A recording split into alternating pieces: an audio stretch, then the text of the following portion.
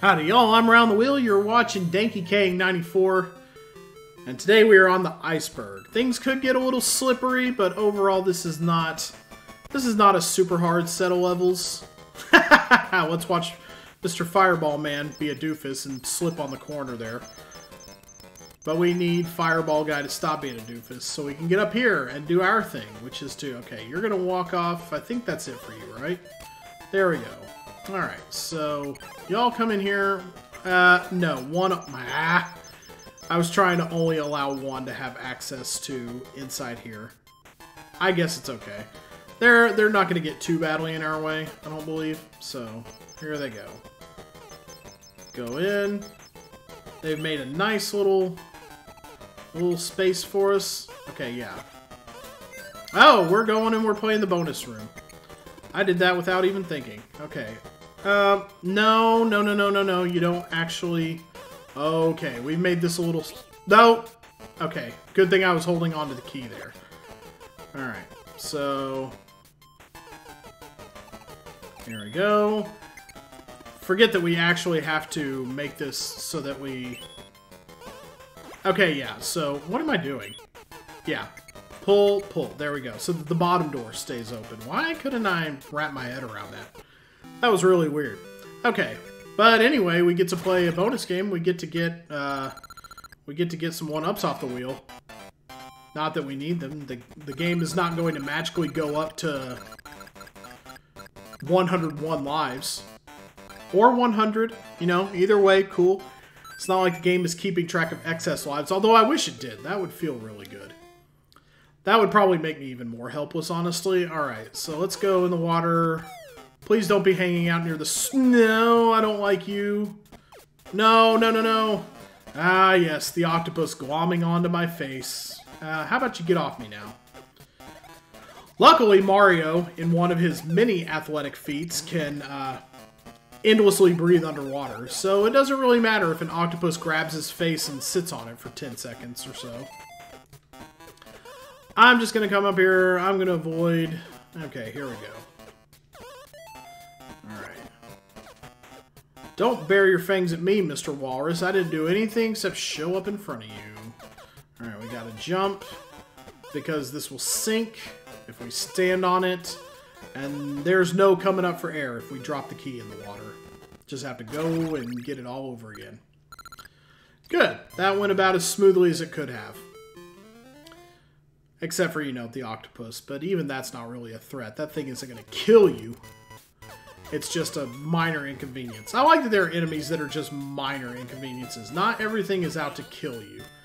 Alright. So do the penguins work like the mummies? No, they get pretty good. They get pretty good throw. We get pretty good tossing distance off of them. I don't think we actually need any of these. We could just kind of slide in. Slide into Pauline's DMs right there.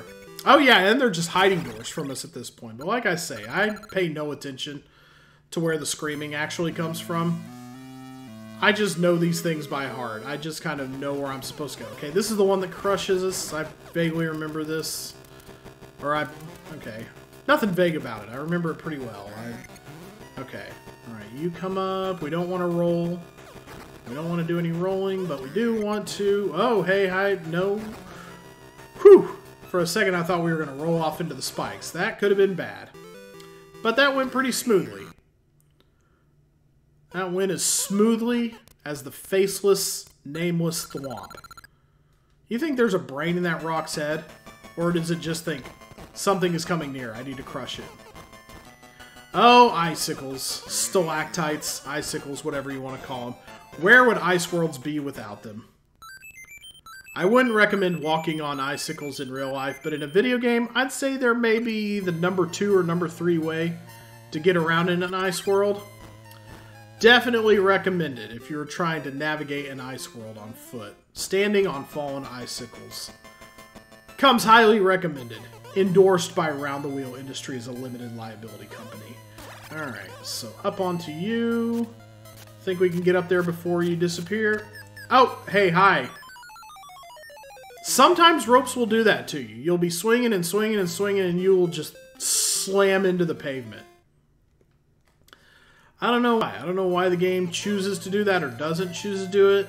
I generally feel like it's pretty good about...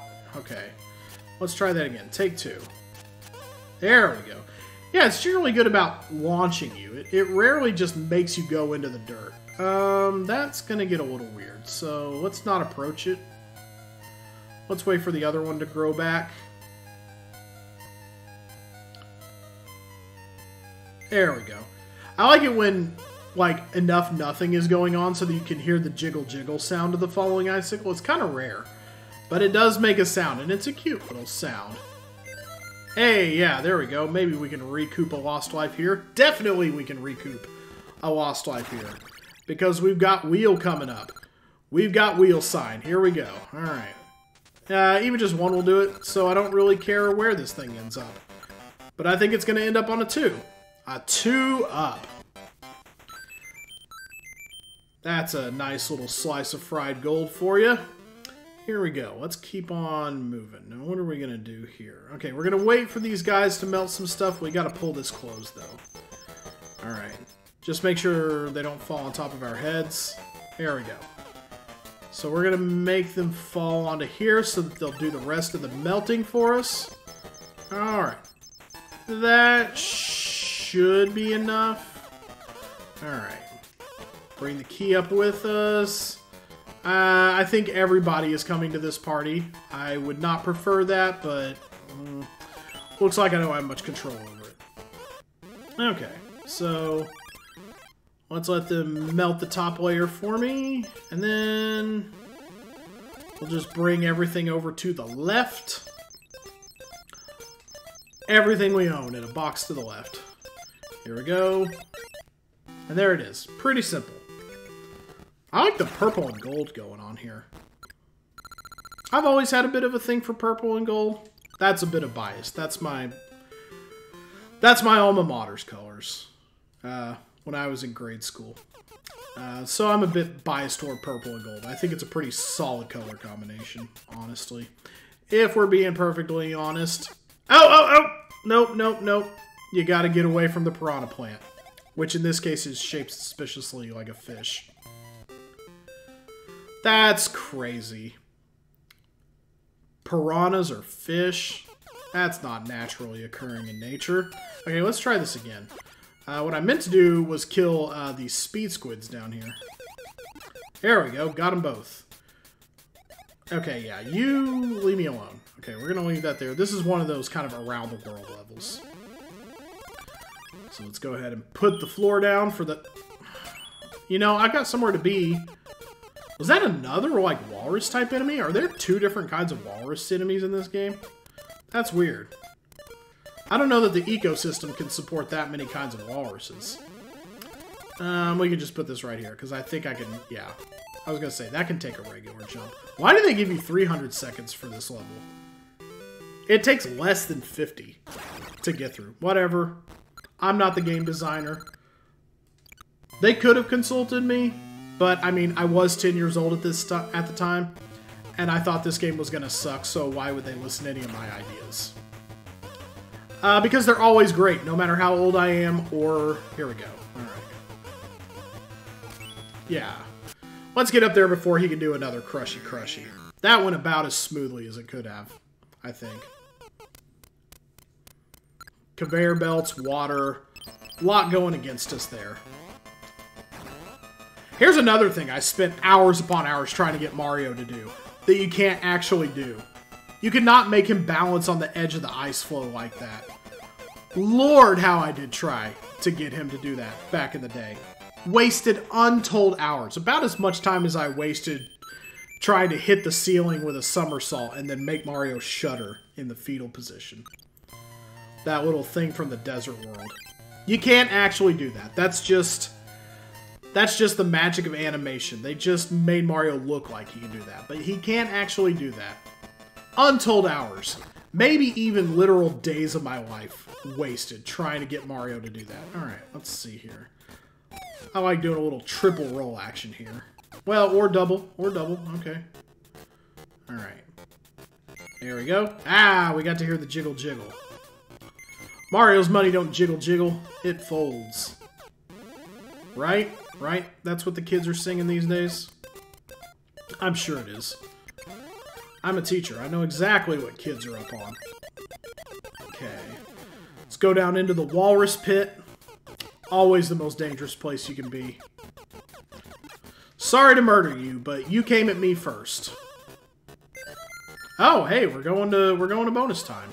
Why am I going to bonus times? Oh, hey, hi. And yet I did not choose to murder you for some reason. Probably because the door was just right there. Alright, let's see. Let's try to get the question up. That gives you like a ton of lives, if I recall. Not that we need them. Oh, we've got a Donkey Kong. We've got a Donkey Kong. Sit still, folks. We got a Donkey Kong. Ah, ruined it. Donkey Kong Hammer Hammer. That's a fat wad of nothing is what that is. I can't remember if the question up gives you like a random amount of lives. Or if it gives you like a set amount. I seem to recall getting about 50 from it. The one time I pulled it off exactly once in my life. And I feel like I got like 50 lives off of it. Okay, gotta be quick here because if there's no surface underneath a ladder, Mario will not grab onto it. For all the athletic things he can do. If a ladder isn't touching the surface, Mario forgets that he has hands magically. Well, actually, if a ladder wasn't rooted directly to the ground, I probably wouldn't try to grab it either. Okay, you win that one, Mario. That's probably actually fairly realistic, which of course is always what we're going for in our Mario games, is full realism. Let's just go ahead and reset that timer with this. Not that we actually need this one for anything. Alright. Bring Mr. Fast Fireball out of the play place. We do not need this one at all. Okay. We should only need 2 pieces for this. We should only need this and the road, which should go right here. Do this up. Oh, well. Sure, that resets the timer, so we can attempt...